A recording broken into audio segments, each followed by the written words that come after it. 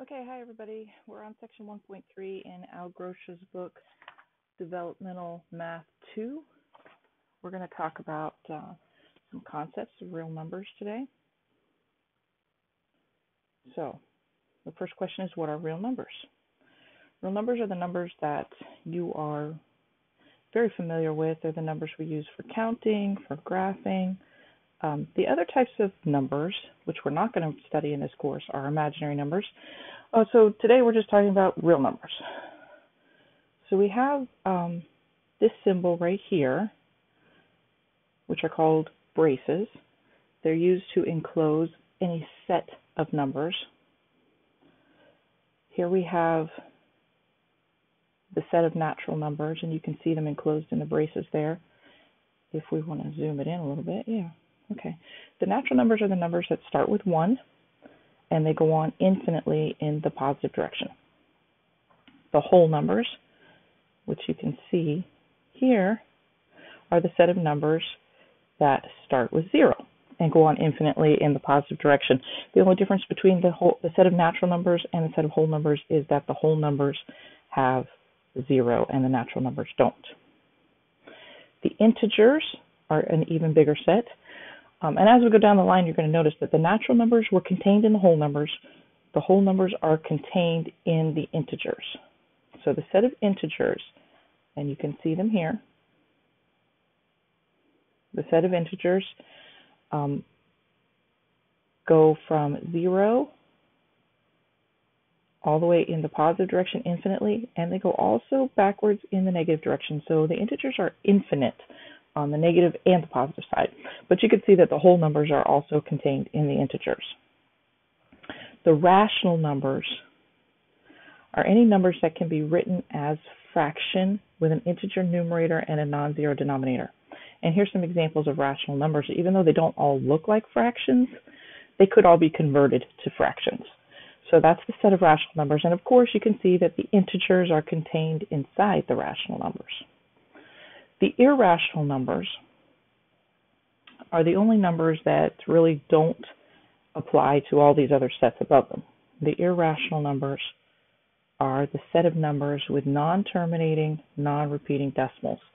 So here we have 1, and of course the ellipses here indicate that this decimal goes on forever and ever and ever. Here we have pi, which I'm sure that you've used a little bit before, but we sometimes round pi to 3.14, but it is rounded because the decimals do go on infinitely. We also have the square root of 2 here. If you plug that into the calculator, you could see a decimal approximation, but the decimals do go on forever, infinitely, on the irrational numbers. So here's a nice little chart that outlines the real numbers and how they break down into different sets. I like this chart. The real numbers is the name for the big set of numbers that you can graph on a number line. They are broken into 2 sets, and they're mutually exclusive. Real numbers are either rational, and they fall over here, or they're irrational, and they fall over here. The difference being the rational numbers can be written as fractions. The irrational numbers have non-terminating, non-repeating decimals. If a number is irrational, it can't fall into any of these sets over here. If a number is rational, of course, it is not irrational. So these 2 sets, rational and irrational, are mutually exclusive. The rational numbers break down to a smaller set called the integers. The integers break down to a smaller set called the whole numbers. And inside the whole numbers is the smallest set called the natural numbers. So that's kind of how they break down. On the next page, we're going to classify the numbers. Okay? So we're going to start with asking ourselves, is the number 7 a real number? And of course it is. So we're going to start at the top. This is a real number. Is it rational or is it irrational? And the question there is, can it be written as a fraction? Of course it can. It could be written as 7 over 1. So this is a rational number. So we're going to classify that as rational. Underneath rational is integer. Is the number 7 an integer? And if we look back on the previous page, the integers go -3, -2, -1, 0, 1, 2, 3. And would 7 be on that list? Yes, it is. So 7 is an integer. The next set of numbers underneath integers, whole numbers. The whole numbers start at 0 and go on infinitely in only the positive direction. So does the number 7 fall into the classification of a whole number? Yes, it does. So we're going to write whole number here. Does the number 7 fall into the smallest classification of a natural number, which start at 1 and go on infinitely? Yes, it does. So we're going to write natural here. Now, I'm going to use abbreviations for the rest of these because this is a lot of writing. We can talk about them. Okay, so is the number 5, negative 5, I'm sorry, a real number? Yes, it is. Is it a real number? So the abbreviation for real number usually has 2 big sticks and then the R. Is it a rational number? Can it be written as a fraction? Yes, it is. So we're going to call that the rats, rational. Is it an integer? The negatives and the positives, the tick marks on your number line are the integers, and yes, it is. We'll call that an I for integer. Is it a whole number? If we flip back, the whole numbers are the numbers that start at 0 and go on infinitely in only the positive direction. So the negative 5 is not a positive number, so it's not a whole number. So actually, we don't need this comma because it's not a whole number. That would be it. It's a real number, it's a rational number, it's an integer. So let's talk about 5/3. 5/3 is a real number, so we'll use the R for real. It's a rational number. Obviously, it can be written as a fraction because it is. It's a rational number. Is it an integer? The integers are the negative numbers and the positive numbers that we would use for tick marks. You can actually see some examples of integers right down here on this number line. 5/3 is not an integer, so we're not going to classify it as an integer. Of course, if it's not an integer, it can't be a whole number if it's not an integer, can it? And therefore, it can't be a natural number. Okay, so let's talk about the number pi. This is negative pi, actually. It is a real number. It does have a place on the number line. Is it a rational number? Can it be written as a fraction? Or is it an irrational number, a non-terminating, non-repeating decimal? And this is actually the only one on the list here that is an irrational number, so we're going to call it irrational. And there are no smaller sets under the irrational. So once you've classified a number as irrational, you're done. There's no other smaller sets down here, so we don't have to worry about anything else there. All right, so let's look at this number line here. We've got what's called the origin here. It's a tick mark right at 0. The positive numbers go on infinitely in the right direction. The negative numbers go on infinitely in the left direction. And these are integers. Integers are usually what we label the tick marks on our number line as. So let's see. We're going to graph the following on the number line. How do we do that? We're just going to make a point or a dot at each of these. So the first one we're going to do is -2. So to graph -2, we just put a point there. The second one is 0. So to graph 0, I'm just going to indicate it with a point. I'm sorry, but my stylus doesn't work really as well as a pencil, so they're not really colored in like they should be. The next one is 5/2. 5/2 is kind of difficult to tell where it will be on a number line until we change it to a mixed number. And to do that, remember, we divide. 5 divided by 2 is 2 with 1 left over. So this is really 2.5. So 5/2 would be 2.5, or right there between 2 and 3. And usually when we put something between the tick marks, we label it with its value. So 5/2 is there. -3 1/4 will be past -3. So it's between -3 and -4. It's not over this side. +3 1/4 would be more than 3, but since it's negative, it's less. It's between -3 and -4.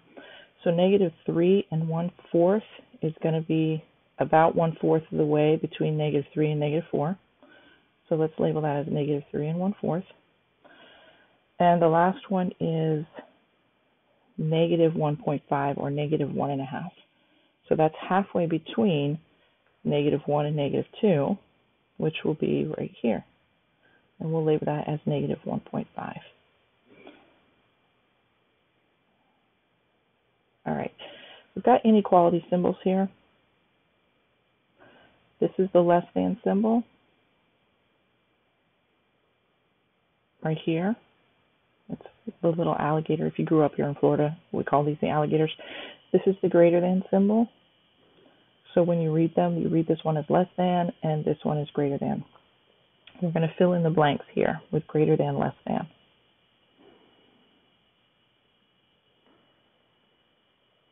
All right, so which is greater, -4 or +4? Well, if you've ever owned a bank account, of course, we would rather have +$4 than -4. So the greater than symbol goes here, but this is actually the less than symbol because we read these left to right this way. So we're going to read this as -4 is less than +4. The next one says compares -2 and -3. So which one is greater, -2 or -3? You might be tempted to say -3 is greater, but if you look on your number line, we can scroll back up here. -3 is here, while -2 is here. Now, because -2 is further to the right, it's greater. Okay, so -2 is greater than -3. So we need this symbol, and we read this as -2 is greater than -3. All right, when we compare -5 and -4, -4 is further to the right, so -4 is greater. When we compare 1.09 with 1.1, it's a little difficult to compare them because this one has 2 decimals, but this one only has 1 decimal place. So if we tack on an extra decimal place here, which would of course just be the 0 because it has no values, it's a lot easier to compare decimals when they have the same place. So 1.09 compared to 1.10, it actually looks like dollars. It looks like $1.09 compared to $1.10. And of course, $1.10 would be greater. So let's compare now -5 halves with -3 halves. This is not as difficult as it may seem because fractions are sometimes difficult to deal with.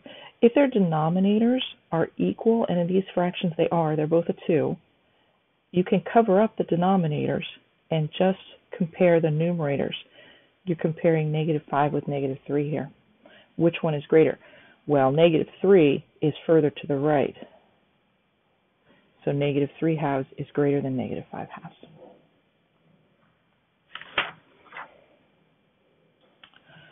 So let's look at this.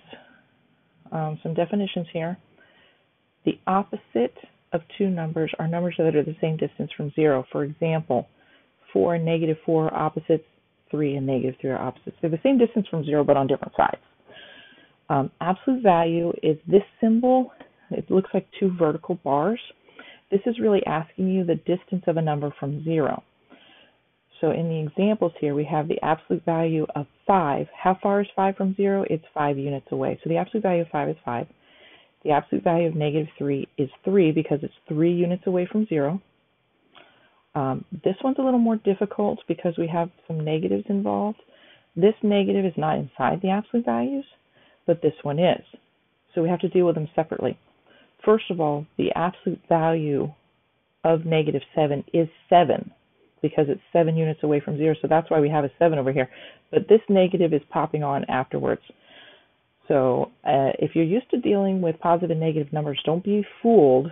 These numbers, these negative signs, are not going to cancel across the absolute value bars like they do across parentheses because they're 2 different operations here. We've got absolute value asking us a distance, and then this negative popping on afterwards, so they're not going to cancel across absolute value bars. Let's fill in here. We got more greater than, less than. So what do we got? The absolute value of -4 compared to the absolute value of +4. So we might need to simplify a little bit. What is the absolute value of -4? How far is that number from 0? It's 4 units away. So this is actually equal to 4, which of course is the same thing we have over here. So it looks like we need an equal sign because they're equal.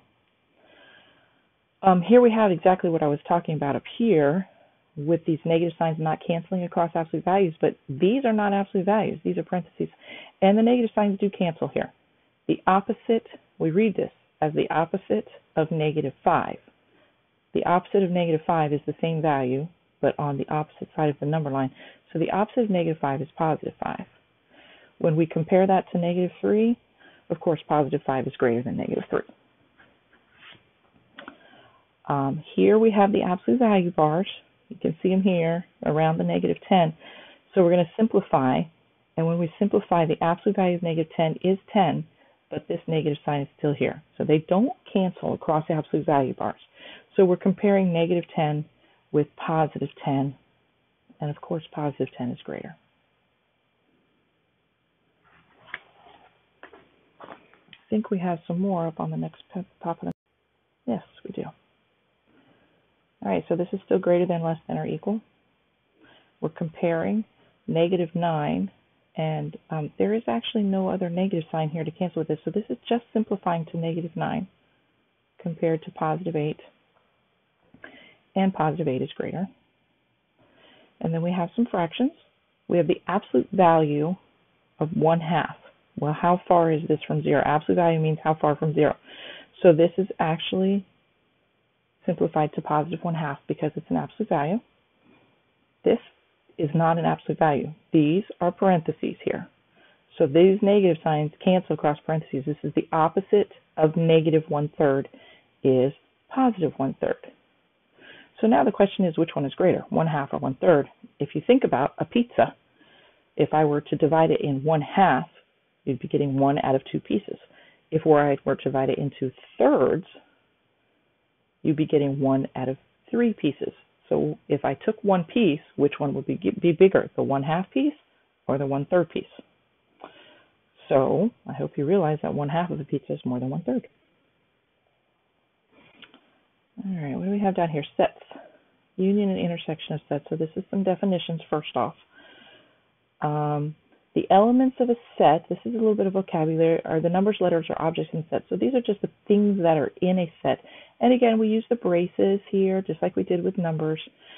This example, if set A equals 1, 2, 3, 4, the elements of set A are 1, 2, 3, 4. This is just an arbitrary set. Don't set any importance to this set. It's just something the author of the book made up for example purposes. Not something that you need to wonder, where did all these pieces come from and why is it there? It's just because that's the author made it up that way. The union of sets is used by this symbol. It looks like a U. Okay, it stands for union. It's the combining of all the elements of 2 or more sets. So a union is when you put things together. That's what union means, just like a union in marriage or anything else would be putting 2 things together. So again, we have set A has the elements 1, 2, 3, 4, and set B has the elements 2, 4, 6. So it's a different set. The union of sets A and B, we would write like this, with the U there, and that means that the elements 1, 2, 3, 4 from set A are going to be put together with the elements 2, 4, 6, where there is some overlap, because the numbers 2 and 4 are in both sets, but you can see they're only listed once. So when I look at this as the union of A and B, all the sets of A are in there and all the elements of B are in there. The elements of both sets are in there. That's what a union is. The intersection symbol is the upside down U. That's how I remember it. Union looks like a U. Intersection is the upside down U. This is just listing the common elements, or what the 2 elements have in common, the 2 sets might have in common. So if A is 1, 2, 3, 4 and B is 2, 4, 6, the intersection is going to be a list, and we write intersection like this of what they have in common, and this is the overlap I was talking about up here. Set A and set B have these in common, and the numbers 2 and 4 are elements of both sets, and that's what an intersection is. An empty set is a set that has no elements in it. So we're going to do some examples here. Let's see, what color do I like? Blue, I think this time. We're going to find, we've got some sets here. So we got a new set A and a new set B. So these are not the same as the sets above. The set A this time is 2, 4, 6, 8, and 10. Set B is 4, 8, and 16. This says find A, and this is the union symbol, B. So we're going to make a new set. So I start with the braces. Ooh, that looks pretty bad, but that you guys get the idea. Union means that this new set is going to have all the elements. So I like to write them in numerical order. So I'm going to start with 2, and then 4, 6, 8, 10. And it looks like I'm just writing set A, but there's also another element that's in B that I need to include. So that would be 16. So, and then I'm going to check to make sure all the elements of A, 2, 4, 6, 8, and 10, are all there, and all the elements of B, 4, 8, and 16, are all there. So that's a union. Let's do an intersection now. This says find the intersection, A intersection B. So this is what would be common between these two sets. So I'm going to look this is a smaller set here, so I'm going to look and see what this has in common with this. And it looks like the number 4 is in common. They both have the number 4. They both have the number 8, but the 16 is not common because there's no 16 over here in set A. So the intersection will be just the two elements, 4 and 8, that they have in common. Let's do another one down here. We have set C this time, 1, 3, 5, 7, 9, and I think this should have been 11, it seems like. So let's edit it and make it 11. And then we have set D, 1, 2, 3, 4, 5, 6. So we're going to find C union D. So starting with some braces. I'm going to start with the lowest element, would be 1, the element 2, the element 3, 4, 5, 6, 7, not 8, because there is no 8 in either one of these, 9, and 11. So again, checking to make sure all the elements of C are 1, 3, 5, 7, 9, and 11, because we edited that, remember, to make it 11 there. And all the elements of D, 1, 2, 3, 4, 5, and 6. So we got everything. Okay, now we're going to do an intersection. Find intersection, C intersection D. So this is what do they have in common? Well, it looks like they both have a 1. They both have a 3. What else? They both have a 5. And I think that's it. They don't share the 6, the 9, or the 11. Okay, so that would be the intersection of C and D. I'm going to do one more. We've got two sets here. We've got set E is now 1, 2, 3, and set F is 4, 5, 6. So E union F is going to include all the elements from E and also all the elements from F. So 1, 2, 3, 4, 5, and 6. That's a union. The intersection is going to be the elements that they share. When I look at F, it doesn't appear that any of those elements are in E, and none of the elements from E are in F. So they really have no intersection. This is what we call the empty set. And it's just two empty braces just like that.